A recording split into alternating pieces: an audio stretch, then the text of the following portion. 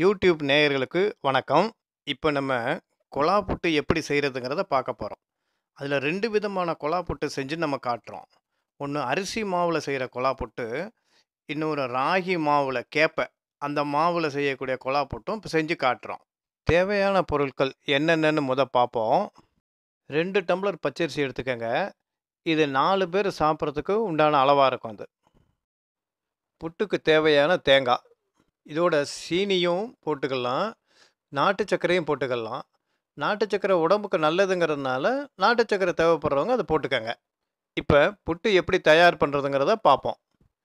எடுத்து வச்ச பச்சரிசிய 1 மணி நேரம் ஊற வச்சு, தண்ணீரில் நல்லா கழுவி, தண்ணீரை வடிச்சிட்டு, நிழல் காய்ச்சல்ல காய வச்சுக்கணும். அந்த காஞ்ச அரிசிய மிக்ஸியில் அரைச்சு, தனியாக எடுத்து வச்சுக்கங்க. இந்த அரைச்ச மாவை சல்லடையில் சலிச்சு எடுத்துக்கணும். அதோட நம்ம ருசிக்கு தேவையான அளவு உப்பு கலந்து தண்ணீர் தெளித்து பெசரி வச்சுக்கணும். இதில் முக்கியமான சமாச்சாரம், தண்ணியை தெளித்து தான் பிசையணுங்க. தண்ணியை ஊற்றி பிசைஞ்சோம்னா தோசை மாவு மாதிரி ஆயிடும். அந்த பெசரி வச்ச மாவை கட்டி இல்லாமல் நமக்கு வேணுங்கிறதுக்காக புட்டு தட்டு ஒன்று இருக்குதுங்க. அது பாத்திர கடைகளில் கிடைக்கும். இந்த காட்டுறேன் பாருங்க. அந்த தட்டில் வச்சு கட்டி இல்லாமல் தேய்ச்சி எடுத்துக்கங்க. இப்போ நமக்கு புட்டுக்கு தேவையான மாவு பொல பொலன்னு கட்டி இல்லாமல் கிடச்சிருச்சு.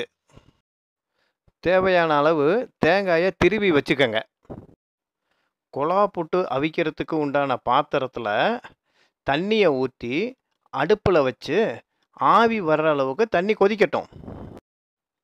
இந்த தண்ணி காயிற நேரத்தில் அந்த மாவு வைக்கிற குழாயில் கையை எட்டுற அளவுக்கு எண்ணெயை தடவி இந்த பெசரி வச்ச மாவை கொஞ்சம் கொஞ்சமாக உள்ளே போட்டு அளவுக்கு வந்த உடனே மேற்கொண்டு கொஞ்சம் தேங்காய் பூவையும் போட்டு குழாயை ரப்பிக்குவோம்.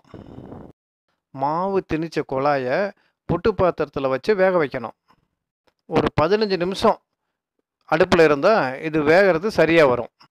இப்போ இது வெந்து தயாராகிருக்கும்.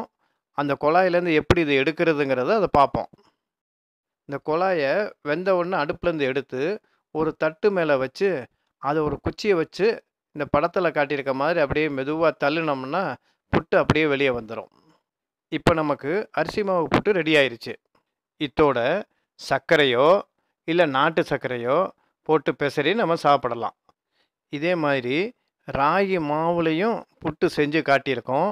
அதையும் நீங்கள் சேர்த்து சாப்பிடலாம். ராகி மாவு சர்க்கரை வியாதிக்காரங்களுக்கு நல்லது.